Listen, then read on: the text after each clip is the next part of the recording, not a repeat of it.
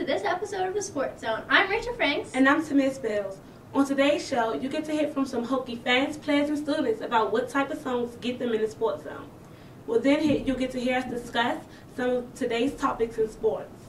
Next, you get to see our Pros vs. Joes competition with Safety Kyshoen Jarrett. On the bus ride back from Roanoke, I listened to the Nothing Was the Same album for Drake. It just keeps me in like a mellow mood, and then once I get in the locker room, I start listening to Meek Mill. One of a particular song is called Used to Be, and that just gets me in my, just listen to Meek Mill and like Joel Santana, artists like that. Enter Salmon. Enter Salmon, of course. As well as old school hip hop, like The Roots and Teenage Wasteland. Teenage Wasteland. Nothing like that gets you hyped in the morning. Nothing gets you hyped in the morning.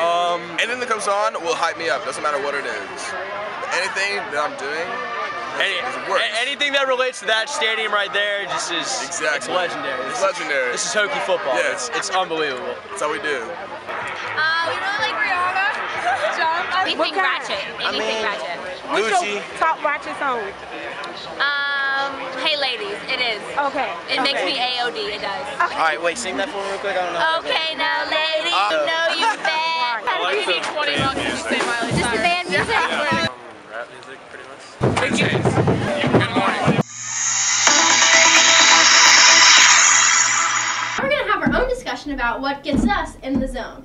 Tamia, what's your favorite pump-up song? I don't know. Like, I don't have one pump-up song. It really depends on, like, where I'm going and what I'm doing. Some songs I won't name so I won't be judged. But, you know, it's a lot of different songs that I listen to for different occasions to get in the zones.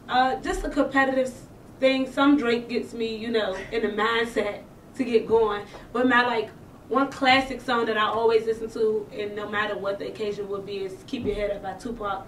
That's my song. I love Tupac for that. So. Well, I also love Tupac. But he's usually not my top choice for, like, pumping myself up, I would say. Not a big fan of Drake. But, I mean, Enter Sandman always gets me pumped up. Brings me back to football season. I really like Remember the Name by Fort Minor. Oh, it's really, I always used to listen to it before basketball games. It's good.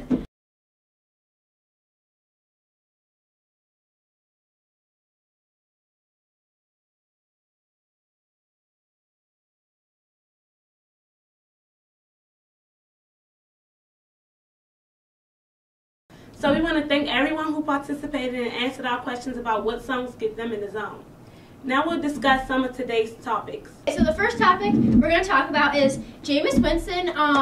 There's been some news about he has like a sexual assault allegations, and I've looked into it. At least what I'm seeing, it's like a lot of like made up stuff, and the actual, like, if you look at the case, it doesn't seem like he's really going to be a suspect at all. Yeah, I think this is very interesting. It's a lot of debate going on about like how much he should say, because obviously he's like using his right to not speak to the police, and people saying like, oh, he should, if it was me, I would have said something like, I wouldn't have let it go on where people like accusing me of rape because that's such a strong allegation, blah blah blah.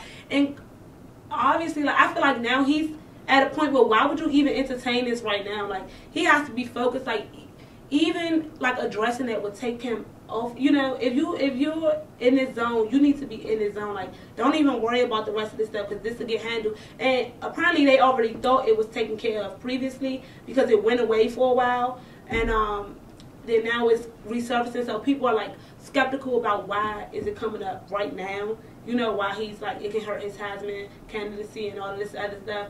So I think it's just a lot of interesting stuff going on. It's from what I researched about the case, it just seems like there's a lot to be learned. Like, it's not a lot that a lot of people know. The story recently broke from TMZ, which is like goes to I'm just like, it's just so much that still needs to be learned. Like, clearly the Tallahassee Police Department turned it over to the state, and that went without Winston's his parents knowing about what was going on. So that's why it's back up again. But I just feel like nobody actually knows, you know, what the details of the case are.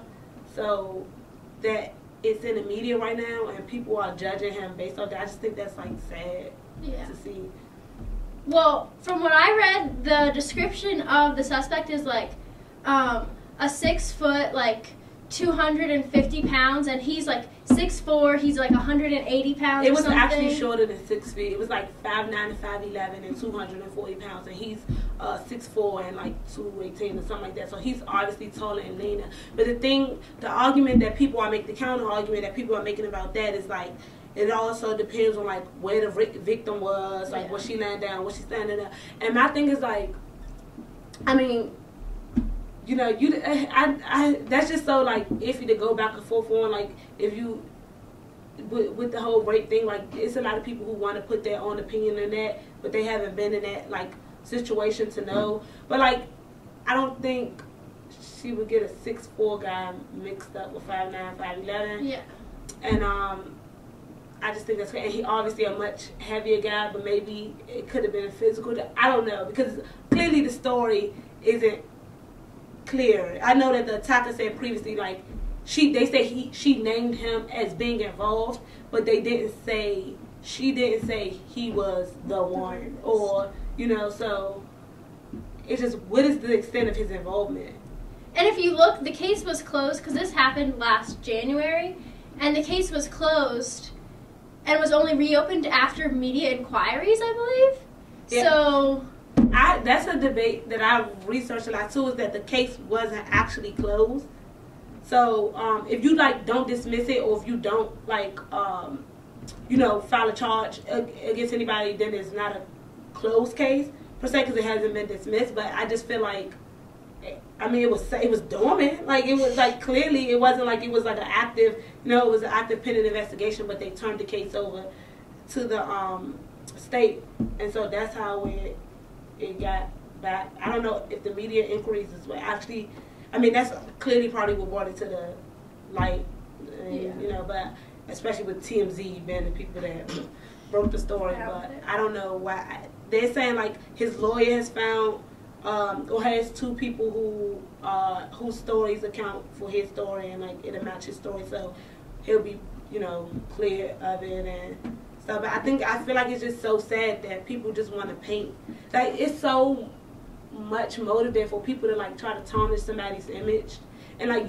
we don't know what, we weren't there, so how can we prejudge, you know, via the media? Like we don't know. And I know it's a lot of comparisons about like how much Florida State administration already knew about the case, and like why are they treating him? Are they letting him still play because he's a high profile quarterback or what have you? Like, what do you think? Have you heard about that? I have, from at least what I can tell is like they really haven't gotten involved, and like I think because he's not charged of anything, they're not going to suspend him for being possibly accused, possibly like you can't force the school to sit down their Heisman candidate because someone said he might have raped them. Yeah, and they're like, and a lot of people are comparing it to like other schools who have done so. Like I think like Ohio State and whoever, the guy that hit the girl, but he wasn't charged for it yet, and they suspended him for 3 games or however many games before he even was charged. You know, so they like, people are like, well, did they do their own investigation, or did they decide to set out and not do an investigation just because that's a Heisman quarterback? And I just feel like people are like, oh, well, that's suspect if you don't sit him down beforehand. And I'm like, why would you treat your player as a criminal when there's no criminal charges against them, you know? Yeah. But then they're like, well, did they just take his word for it? I do think they should have conducted their own investigation, but what would the extent of the investigation have been? Like, you pretty much, it would be his word against hers. Like he said, it's not like they can go swap her and go do DNA tests and stuff like that. So that's just, well, that's another issue, is it happened so long ago. Yeah. Like, you can't do DNA swab tests, but it happened so long ago that, like, why would now be the time to suspend him? If they were going to, like, do whatever, punish him in some way, it should have been back when allegations were first coming out, not now because the media has gotten a hold of it. Yeah, I mean, from what I read, that's what people have been complaining about. Like, they should have suspended him much more sooner than, like, now they shouldn't have waited till it came out to address it. They should have said something previously. So, I mean, because that has been precedent at other schools, but they're not the other schools, so you can't assume that everybody's, you know, sports administration is going to handle it the same way. So, I don't know. I just don't think he should be, like, people are just full treating him as a criminal before he's even criminally charged with anything. And I also just can't get with the people who, like, he needs to say it wasn't him. Because clearly he had, like, how many times will he need to, who is he, because either way, whether he says it or not, like, y'all gonna believe what y'all want, which is already happening right now, you know? Like, people want to say what they want. They want to say he did or he didn't do it. But, like, I honestly don't think he needs to be speaking out about it right now while he's still, you know, in season and while he still has so much at stake. Like, play the game and that if you're innocent, it's going to play out, you know? So, I mean, and, like, would him saying something really make a difference? Like, even if he did it, it's not like he would admit to doing it. So, either way, he would be saying he's not doing it. So, just by not saying anything, he's keeping himself out, and he's, like, keeping more media from attacking him, I think. And also, just, what's sad is even if he turns out to be innocent, this is going to follow him. Like, this is going to be part of his reputation now. Right. That's people are always going to mention, like, say he goes on to play in the NFL and does well. People are always going to be like, oh, well, he's a rapist. Remember that time he got accused? Yeah. And it's just so sad because it'll hurt him either way. Like, this is damaging either way. And I think this is probably why people want him to speak up, because it's damaging. Like, it's an attack on his character. And that's, you know, that affects everything. Like, that affects your draft stock. Like, that affects your Heisman candidacy. It's actually people who said they're not going to vote for him until this has, you know, panned out. And so, that, I mean, clearly is going to hurt him either way. And that is, you know, what's sad about it, because we supposed to live in a society where you're innocent until proven guilty, and he hasn't been proven guilty. People can't even come up with the facts of the case, like, correctly. So it's sad that this is what's going to follow him, and we so quick to paint these people as, like, criminals, and we know nothing about, like, the case at all. So we're going to move on to a lighter topic. Our women's basketball team is 3-0 right now. They're doing a great job, and they've beaten Florida last night, which was sort of a bigger win because Florida is a better team than the other teams they've been playing. What do you have to say about the women's basketball team, Tamia? I think it's surprising, actually, that they're doing so well. Yeah, I think it's definitely good. It's definitely surprising. It's a lot of new talent on the team that are, like, you know, they're really stepping up. And I mean, Uju, she's already been a great performer. Like, that last year, it was just like she used to just make buckets happen from, like, she just come out of nowhere and make a bucket happen. But it seems like she has that kind of, like, support system now and Monet's back. But I feel like it hasn't really been about Monet as much as it's been about, like, the new girl from Australia and, like, Uju, like, that whole dynamic. I'm really, you know, excited to see them throughout the season and see how they, you know, stand further on once we get in the ACC play, because we know the ACC is a much tougher division than what we've been. Yeah, women's basketball in the ACC is really good. I'm really excited. I knew they were going to be better. They have Vanessa, the new freshman point guard from Australia, who was extremely impressive last night, had over 20 points. But just the whole team seems to be playing better together. They seem like it's not just Mo scoring everything, or like Uju just posted up. Like, now we've got Tyja Campbell in the post. We've got another freshman Australian who can shoot a great three-pointer. And now Hannah Young has really come on and stepped up this year. She's another Australian, but this is her sophomore year. She was hitting threes, especially in the first game. I thought they would win the first couple of games, but it's just been surprising at how dominant their wins have been. Okay, so now we're going to discuss Damon Bruce, sports host, announcer for KNBR in San Francisco, and his attacks on women when discussing the Richie Incognito and Jonathan Martin case. And I guess I'll just give you guys a little snippet of what he said with the quote here. I enjoy many of the women's contributions to sports. Well, that's a lie. I can't even pretend that's true. There are very few, a small handful of women who are any good at this at all. That's the truth. The amount of women talking in sports to the amount of women who have something to say is one of the most disproportionate ratios I've ever seen in my freaking life. But here's a message for all of them. All of this world of sports, especially the sport of football, has a setting. It's set to men. It's a man's world. you're a woman and that doesn't piss you off, I don't know what will. Yeah, I was like, he is insane. What is he like? Does he think this is 1950s or what? Clearly, like, I don't understand. Clearly he didn't move on. Men like this are usually just so intimidated by women's success that they have to insult them to feel better about themselves. I actually listened to the segment, and I was like, it's like I can imagine like driving in my car and listening, and this is what he's talking about. He's like, oh, just the way like women react to stuff, like injuries, like gruesome injuries. I don't know how many men are like happy to see a gruesome injury. Yeah. Like I can't name like a decent human being that's like, oh yes, that gruesome injury was so good. Like even with Kevin Ware, like I know so many boys who were like not, who didn't want to see the replay, who didn't, the only people I know who really wanted to see it was people who missed it. Even then it was still like people was like, no, I'm not trying to see that. Like, come on, like his teammates was crying, there was people in the stands crying, men and women. How was that just a woman's thing that we just react to gruesome injuries? And he's like, they were like, oh my gosh, like women are like, oh, I can't believe this happened. I'm like, shut up. Okay, so our next segment is going to be another Pros versus Joes. Tamia, I, and our friend Shanae, who as our extra guest, are going to take on the pro special guest, Kyshoen Jarrett, who is a safety for our football team. And we decided to do a dance-off with him. Yeah. And for those of you who know Kyshoen, or if you've seen number 34 on the field, you can see him dancing at any given moment. Like, he is a dancer. So it was only right that we did, we got him in his environment outside of football. And so we played Dance Central, and you're going to see who won. So.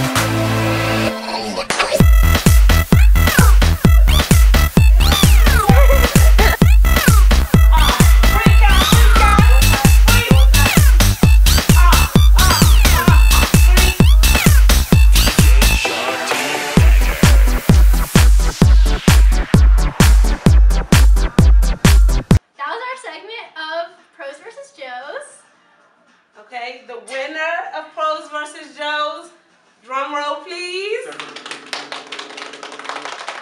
The Joes. Kyshoen Jarrett, yeah! We whooped him. Everybody beat Kyshoen. We won. The Joes won. So we'll see them next time.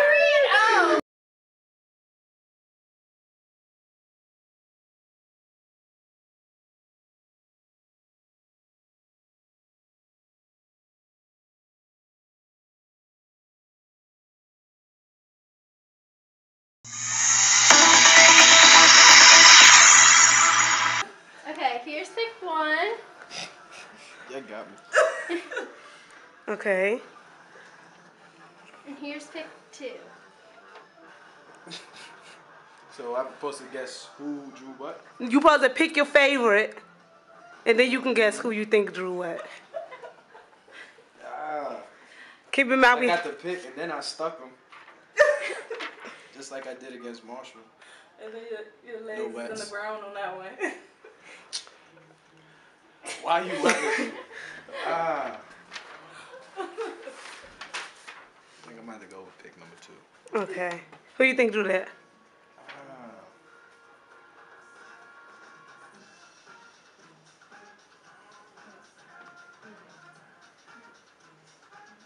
Bro, I don't know, man. Rachel? Yeah. Now we want to talk a little bit about our art challenge that we had last time. So, if you didn't watch it, Rachel and I, we had 2 minutes to complete a drawing of our guest, Kyshoen Jarrett, against Maryland, which will be tomorrow, against Maryland, making a a tackle or interception. We both chose to do interceptions, and so we had the audience at home decide. And so we had the audience at home vote, and we also had Kyshoen pick ultimately. So the audience at home picked picture number 1. Which you can also see on our Twitter. But Kyshoen picked picture number 2. So sort of it was a tie. Yeah. Do we want to reveal whose is who? Okay. So number 1 belongs to me. Number 1 was definitely my picture. So shout out to the people at home who voted for mine. Number 2 was mine. Kyshoen liked it better. Yeah, Kyshoen liked it because her person was on the ground. Some people pointed out that my person didn't have arms. Me, I always pointed out that her person didn't have arms. But we have a very skinny guy over here and sort of a guy floating in air over here. He's not floating in the air. What do you mean? I mean, he doesn't have a stomach. I just couldn't draw it, but, I like one of the voters at home said that he looks like he's ready to devour the Maryland player. And I was like, that's a good caption for the picture. He looks like he's ready to devour them. And what people also missed out on, if you didn't look really well, was this guy got crossed up, okay? He got crossed up, he got confused, and then he got scared, so he said. But, I guess it's a tie. It's a tie. But we'll have to do another art challenge some other time. Thank you all for voting, and thanks Kyshoen for being our guest on this show. Okay, so that's all we have for you in this episode of the Sports Zone. Make sure to tune in every Monday.